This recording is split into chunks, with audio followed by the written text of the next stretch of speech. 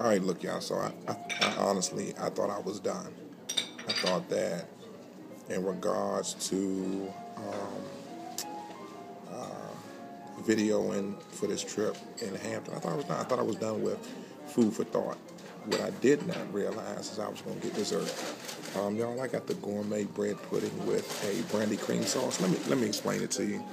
Brandy marinated cherries are baked into this scrumptious bread pudding made with buttery croissants. You heard me right.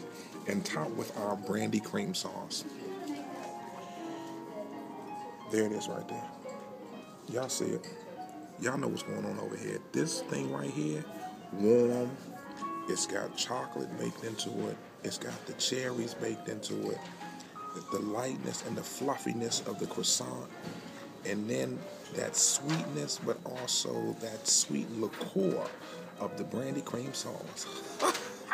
Oh, I ain't done in a minute. I'm about to do it for this right here. Y'all already know. Hello. There it is right there. I know. They look at me like I'm crazy.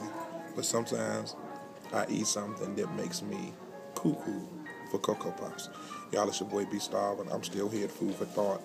I am doing this just on this bread pudding. This bread pudding reminds me and comes in very close to what Clyde's in D.C. Would do. They had a croissant bread pudding with a white chocolate cream sauce. But let me say this. I love Clyde's. They took it off the menu. I was mad. I will drive 2.5 hours to Food for Thought just for this right here. This thing right here is special. It's your boy BeStarvin. That's what I do. I find the spots. Y'all know, who am I? I'm the Barry Goy of food. Why? I make hits, and I find the hits just for you. It's your boy BeStarvin. You be starving, you know what the big man be doing. Right here. Big man be eating. Deuces.